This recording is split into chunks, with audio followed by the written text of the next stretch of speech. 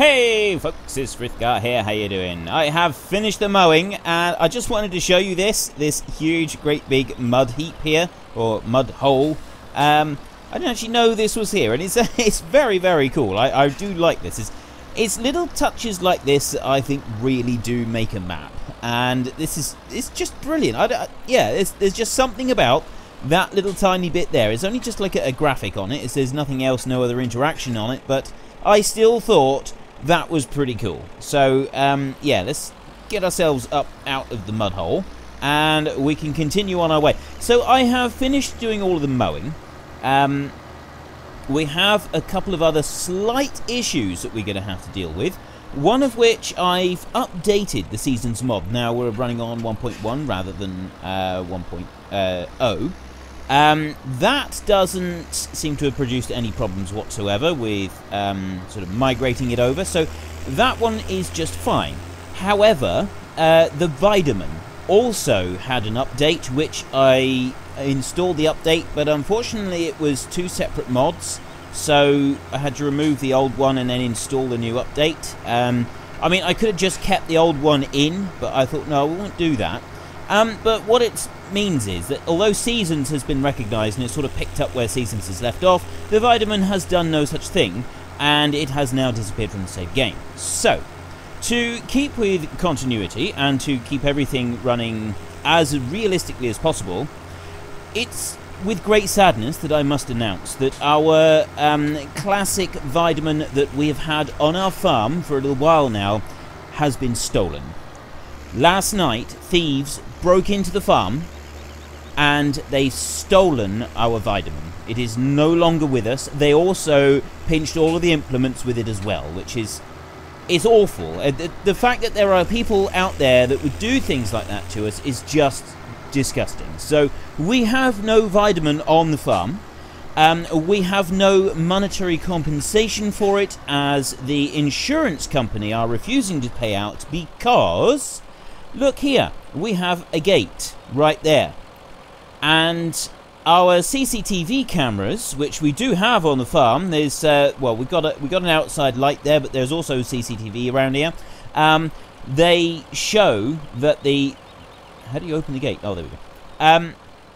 They show that the gates weren't locked, and that is enough for the insurance company to say that, yeah, that they're not paying out. Now, despite the fact that you can categorically prove that they came and inspected the farm and they said it was okay, and the thieves could come up that track right there without any problems whatsoever and help themselves to anything, because we have, you know, everything is wide open. According to the insurance company, that doesn't matter. The thieves came in that way, and that has a gate that can be locked, and that might have been enough of a deterrent to put them off, and therefore they are not paying us a single cent. We are not getting a single euro for it. So, yeah, unfortunately, the Wiedemann has been stolen, and we are not getting anything for it. And that... Oop, I thought the PTO had to be undone first. Oh well. So, yes, that is the unfortunate case of the Wiedemann. However, my question that I asked you all last week was, did you want me to do potatoes or sugar beet this week? Not this week, next year in-game.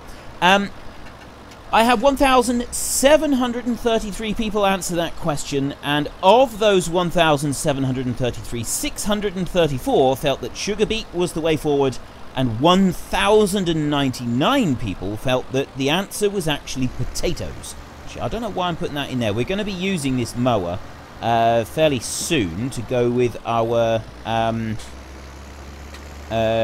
forage wagon. So if we take this one over and put it near the forage wagon, it'll be then ready to use. And because we're going to need to get more grass for the cows. We still have a severe lack of grass for the cows. So yeah, we will be next year doing potatoes. And let me just take off the PTO and that one, and we can put this tractor away. Then we're going to head over to the shop, and we're going to buy our next tractor and machine. Actually, I'm just going to stuff this tractor right in this shed right here, just like that. There we go. Okay, I'll meet you at the shop. Right, we are buying our Fiat 4500 series. Wheel setup, we will stick with standard. The engine setup, I'm going to go for the biggest engine possible. Now, I have said previously that we will do John Deere colours on anything that we can do, and we will leave it. Now, the rim colour is the only one we could change, so we could change that to John Deere, but it seems kind of pointless as we can't actually change the colour of the tractor itself. So we will just stick with the tractor as it is. This is going to be a 54 horsepower tractor. There we go. And come back out of there. So, yeah, my question was all about potatoes, and this machine right here is causing, I don't know, I hope it's not the machine that's causing me a little bit of lag, but we've got the tractor. There is the tractor. I had people tell me that they had issues with the camera view on this one. That doesn't seem to be causing any issues. I'd say that was just fine. I can't see any problem with that one. This tractor actually looks really cool. I really like this tractor. This is a well-made tractor. So we've got this potato collector here, and just climb off a minute and hitch it on. That goes on to the 3-point linkage on the drawbar across the back, and then we hitch on the PTO as well. So let's put that on, and I've just got to back up there. I like this tractor. There's something about this tractor that looks really cool. That is a nice effect on it. So anyway, this particular potato harvester, what we do to this one is you unfold it like that. It goes around sideways. There we go, and that is all that it does. You lower it, so literally the tractor will drive along. This doesn't dig potatoes up. This just collects potatoes off the surface of the field. So if we turn this on, there we go, that will start collecting potatoes off the surface of the field. I don't think that the Fiat is, actually the Fiat will work, it will do it, but you've got to use another trailer, another tractor and trailer sort of to go with it, to go alongside it, and that's the only downside that I can see to it. But we can use Follow Me or something like that in order to make it work. There's another mod that isn't on Modhub at the moment that goes along with this one. That what it does is it lifts the potatoes and leaves them on the field in a line. So that is the machine that we're going to try to use to do our potato harvesting. I will get the other one, I don't know when, and so it'll all be ready for next year. I'm taking advantage of the season's ability to purchase a machine and then return it within 30 minutes, so that I love the squeaky brakes. That's brilliant. Yeah, if you return a machine within 30 minutes for seasons, you get back everything that you paid for it. So if we sell that one a minute, there we go. And we want to go to the shop, and we need to buy something to start turning our hay. Now then, my original plan wasn't to use, actually it was to use tedders, it was to use the hay bob. We've got the Vicon hay bob, which is a 1.2 metre, oh, these are PZ Zweigers hay bob, and then we've got the Vicon hay bob here. Two different ones. But yeah, oh, that's a used one as well, for 3,200 euros instead. My original idea was to use the hay bob, and then we could row up with it as well, but it's only 1.2 metres wide, and I don't currently have Courseplay installed on this map, and I also don't have, the fields can't use the hired help, so I'm thinking that we'll do that next year, and we'll do small bales next year. So this year we're just going to go with this one here, and we'll select that one and buy it for 1,500 euros, there we go, and we'll use these two. So we'll use the little Fiat to pull the hay tedder, and we'll use the little SIP, is it SIP Spider or something? We used to call them a centipede. We had, it was a trailed one, it didn't go on a 3-point linkage, it was a trailed one, and we called them a centipede. You could get, the one that I used on, where I did most of the hay that I did when I was growing up, that one we had like 4 sections on it, and they look very much like this, except it was just trailed rather than on the 3-point linkage. It had 4 of these rotors on it, but I've also used one on a farm that the centipede had 6 rotors instead of 4, and it was absolutely brilliant. I really liked it. I thought it was a fantastic little machine, and it's something that I've always wanted to get later on. You don't see them anymore. You just don't see farmers driving around with a little trailed centipede. you just see them with, well, the newer ones that kind of go on a 3-point linkage. You just all fold up in this like huge, great big tangle of bits and pieces everywhere. But anyway, my question for this week, before we go any further, is that I do have the Wiedemann mod still available. Not the one that got stolen, that one I've gotten rid of, and we've got the replacement Wiedemann mod. And if the squeaky brakes is so cool. I can see that they're going to get annoying after a while, but they're still very cool at the moment. Is it under front loaders? Wiedemann, don't forget to take your vitamins. It's not there, and I think it's under wheel loaders actually, wasn't it? So if we scroll down through here, there we go. Right, so we do have this one back. Do you want me to buy this back? Do you want to see this one back on the farm?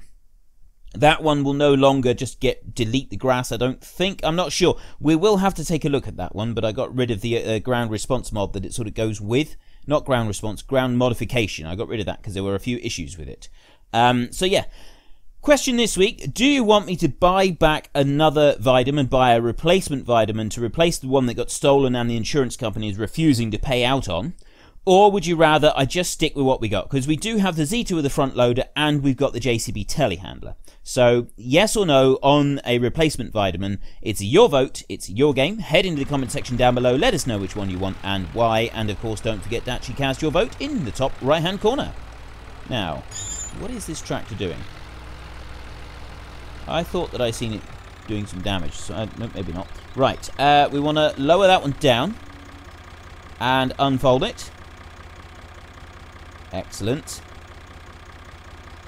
Okay, I already like this mod. It's small, it's compact. It's going to take forever to do the actual tedding, but still. I might try, between now and next episode, to put courseplay on here, and we could see about courseplaying some of this. Although at the same time, I'm reluctant to use... Okay, apparently it's going to make the tractor struggle a little bit. The reason I'm reluctant to use courseplay on this map in particular is when you use courseplay, you have lines all over the place, and I really think it distracts and detracts from like what you're doing. I think it does sort of spoil the whole image of how everything is running, having all these lines everywhere. I think that it kind of does more to spoil realism than anything else does. I don't know. Sort of give me your opinions on that. Maybe I won't do it in the next episode. Maybe I'll wait a week or two before I use courseplay if I'm going to. I don't think we're going to be able to get a full 2 widths on this every time. No, we're not. So let's not try to go for a full 2 widths every time, and we might be able to get on a little bit better with this. I do like it though. I have done hay turning like this, with a small turner in small fields on a small tractor. I have spent many hours doing hay turning like this. And yes, when you get into a big field with the small turner and the small tractor, it can be a little bit soul destroying to know that you've got to get through it all, but at the same time, it's very rare that it's actually an unpleasant task. I've only ever sort of, very occasionally it's been an unpleasant task when it's been particularly hot. And what with my orange hair and all, too much sunshine is generally bad for me. I do tend to start smoking around the edges if I get exposed to too much sunlight. But it's nothing that Factor 50 sun cream and a hat doesn't cure. So usually I'm alright, and you can just sort of carry on with your hay turning. Let's go in cab a minute. I don't like the way that it is sticking slightly onto the ground, so it's pulling the tractor around a little bit, but generally this is really cool. I'm really liking this. I know this view does sort of make me feel a little bit queasy actually. Yeah, there's always something about that view it's not quite right, is it? The animation on the actual tedder on the turner is a little bit slow, but generally speaking, I'm quite pleased with it. It's accurate. It is at least accurate with the way that the things are in the ground, and if that was accurate, I would have just put a great big dent in it and probably twisted up one of the arms as well. Not been very popular with anybody at all. So we just pick that up and we back up here and get the bit that I missed, because I'm trying to cleverly look at the machine as we drive along so that we can admire it in all its glory, and that doesn't always work. And especially with a trailed one, you always you can't pick the trailed one up. That's what I liked about the trailed one. It wasn't possible to pick it up and like squash some of the stuff into the ground, some of the hay. So you could go backwards, and that would just kind of scoop the grass up into a bit of a heap. If you went really slowly, let me just back up there. I've missed a bit right in the middle. If you went really slowly, you'd end up kind of leaving it in a little bit of a windrow. And we did once do that to protect against the rain coming along. We just went really, really slowly around the field with that one. Plus, we used the hay bob to go around and row everything up, because that's all we had for doing the rowing up was the hay bob. And that sort of... It was in order to help protect against the rain. Personally, I don't think it made any difference. It all got wet, and then we had to go and spread it all out again after it rained. So I think that was kind of a waste of time, personally. But the guy at the time, he was certain that was the way forward, so that's what we ended up doing, because it was his farm, not mine. There you go. Sometimes you've just got to kind of get on with things and do it even if you don't want to. Right, let's try and look out the other way a little bit. Now, if we come up this way, we'll weave in between these, and we can start going out across the end of the row. I always did, whenever I was turning a field, I was always told, just keep going round and round and round until you reach the end. Don't try anything fancy. You don't need to worry about doing land work or anything like that. Just go round and round until you reach the end of the field. And I've never really found a reason to not keep doing that. I suppose when you work the big fields in Farming Simulator, it does kind of work better if you do land work, just keep going up and down. But generally, I'm going to do these fields how I used to do them. So I'm going to try and do these today. Like I said, I don't think we'll use the hay bob this year to do the rowing up, because we're using a bigger baler. We're going to use the round baler to do the hay, and because we're using a bigger baler, we could easily get away with some bigger rows. I was actually thinking that I would try and use a mod round baler that I've seen. Someone did provide a link for it a little while ago, and I will go and find that before next episode. It's basically this one that goes out to the side and requires much less horsepower. I mean, I know that we've got the round baler here on the farm. It is over there somewhere, I think. Which we could use that row. We could stick with that round baler and just do our hay with that, and then I'll actually, yes, that's what we'll do. I will use the old antique type round baler in next year's hay rather than this year's hay, and we will also, so we'll do some with that one, and we'll do some with small bale hay as well. And we'll also use the hay bob to do the rowing up, because by that time we should have ploughed all these fields. And that way we can avoid doing what I didn't really want to do in the first place, which is using courseplay on this map. I really don't like the idea of having the lines and dots and everything all over the place, because I think that really does spoil the overall effect of trying to keep everything realistic. So if we plough up the grassland in the autumn, we will plough the grassland up, and then we will replant it with grass, and then next year we'll be able to use hired help to do these tasks. So I can set the hired help working on this field with a turner, and I can go to another field as well and set the hired help working on there. So we are basically in charge of the farm as per usual, and we've got our hired help doing all the different things that they're supposed to be doing in all of the different fields. I think that will actually work out quite well. It will work out quite nicely. I don't know. What do you guys think? Head into the comment section and give me your opinions on it. How badly would you... I know that some of you really want me to use courseplay. Some of you think that this map would be great for using courseplay.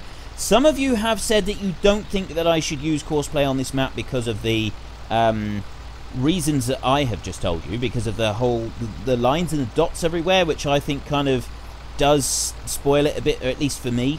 But I'd love to hear all of your opinions and hear what you think about those different things. Do you like using courseplay? Do you think that courseplay would take away from realism? I mean, we're using things like the manual attachment mod, which is, for those of you who are asking, it's the one that's straight off of Modhub. I haven't gone anywhere else to get it. It's it's actually not that far back on the list, I don't think, because it was recently updated. So that is the mod that I'm using, the one straight from Modhub. Let me just back up a little bit there. It's that tiny bit. So, yeah, does Courseplay fit with the realistic theme that we're trying to achieve on this map? If you think it does, if we could sort of do that and it would fit in, okay, then yeah, we'll give it a go. It will sort of depend on what the majority of the comments say, though. I'm not going to put this to a vote or anything. I'm just going to see what the comments say, because at the moment, I'm personally reluctant to, because I don't like the effect that it gives. But if, you know, it's obvious from the comments that most of you do like the idea of it and think that it could actually help us out quite a bit, then I will look past my own misgivings of using it and we'll give it a go. We'll see what we can do with it. We're almost done with this field here. Ooh, I missed another bit there. So we'll finish this one and then we can go straight over the road and do that field over there. That one's the one that we've got hardly... well, we've only got like half a cut on it, haven't we? We've got a lot less grass in that field than we do on the rest of them. And we got 4 fields, haven't we? Yes, we have. We got 4 fields. Also, incidentally, I did finish between last episode and this one. I finished planting all of the corn down in... You know, I don't even remember what the field is. Field 86 has now been completely planted with corn. And plus all of those there. So we've just... Everything is now planted. The only things that we've now got are... I will need to go back and do a bit of fertilizer, I think, on those 2 fields. So if we just take a quick look at the fertilizer situation. Yes, those 3 fields need fertilizing. But they had fertilizer applied when we planted. So we're going to have to wait until we've had a growth stage before they're ready. I don't know when we're going to be able to harvest this lot, though.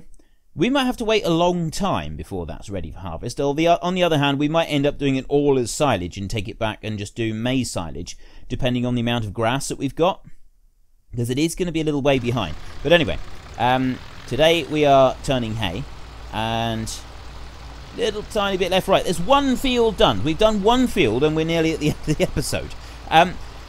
One other thing that I do need to do fairly soon is I need to go and... I'm deliberately keeping it down on the ground, by the way, and running to the end of the field so that I can avoid having it up in the air and running while I'm driving along the field. And if we just lift it up and stop, move into the next field. There we go. And away we go again. It's as simple as that. I always found it very quick to go between fields with these little hay turners. You didn't really have to stop and worry about lots of folding up or anything like that. Some of them you could get through without having to do any folding up at all. The thing I loved about the Centipede was there was no hydraulics on it. You got out of the cab, you pulled out a couple of pins and you just pushed it round manually and then popped a couple of pins back in again, and it was in transport mode or it was in work mode. It was really, really simple and easy to use. There was no sort of fuss or anything like that. You didn't have to spend ages trying to get it to work. It was just really, really simple, basic, but very, very efficient. Right, let's bring this one back over here. I'm going to end up missing a little bit, I think. Oh, no, we did get it. There we go. Might struggle to rake some of that up. Just a little bit. I know that we do have a track here, but it's not used enough that it's caused any serious ruts in the ground, so we can get over this without too much trouble. There is a bit of a bouncy spot right there. The last field that I cut, I would actually like you to see that one being done, because that one's got some very rough... It is very rough ground. I don't think we're going to be able to actually plough that field up very well. I think that's one field that we're going to have to leave as a grass field. This one here, we can plough this one up. This one will be able to plough up without any trouble whatsoever. I'm seriously considering removing that tree before we do the ploughing, although I'm not sure. What do you guys think of that? Me cutting down some of the trees that are in the middle of the fields. I know some people really hate the idea of chopping down trees that are in the middle of the fields. Other people just have worked around trees for a long time and find them really frustrating to keep driving around. I don't own this field. That's not the kind of thing that I want to see. I've got lots of hay here. I need to turn my hay. It allowed me to mow. I'm allowed to cut it, but I'm not allowed to turn it into hay. This is great. I think we are going to have to buy this field and do something with it. Yeah. If we go back along there in a minute, we'll be able to make it work a little bit better. So my question for this week is, do you want me to buy a replacement Wiedemann? Due to me updating the mod and it disappearing from the map, I decided that what we would do is we would say that it's been stolen. So our Wiedemann was stolen. The insurance company are refusing to pay out because we didn't have that gate there locked and closed and locked, despite the fact that thieves can just go on the other track and come round.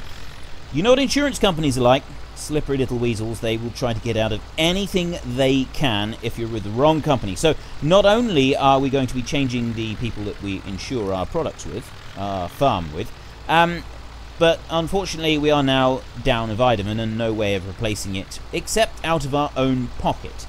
So there is one available at the dealership. Just by a pure stroke of luck, there is one that we could buy if we wanted to.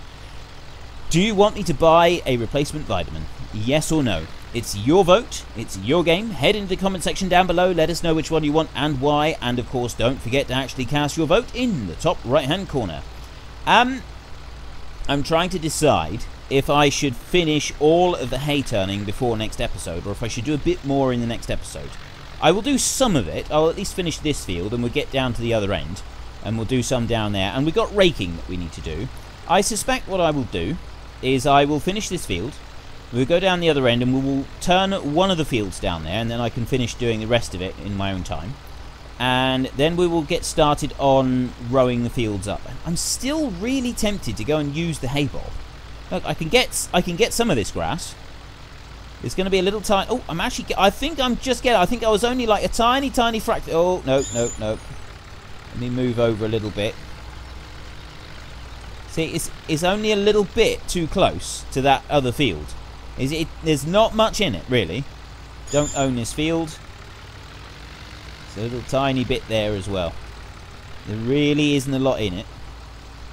That is barely even enough to just to stop me from doing any turning at all, that last bit. Anyway, yeah. What was I saying? I will turn some of this, and so I'd like you to see the last field that I cut, because it's like really rough all around the edges. I don't think that we're going to be able to plough it, and then we can start doing the turning and the rowing up. And I'm still, like I said, tempted to use the hay bob, even though it would probably be better if we use a slightly bigger rake. It would certainly be a lot quicker anyway. I'll worry about that between now and tomorrow's episode, and then we can sort of deal with it. But if you enjoyed this episode, then please head down below and give us a like. And if you really enjoyed it, then please tell your friends all about me. Get them to come and watch as well. That would be awesome. But until next time, thank you very much for watching. This is Frithgar. Goodbye, and see you later.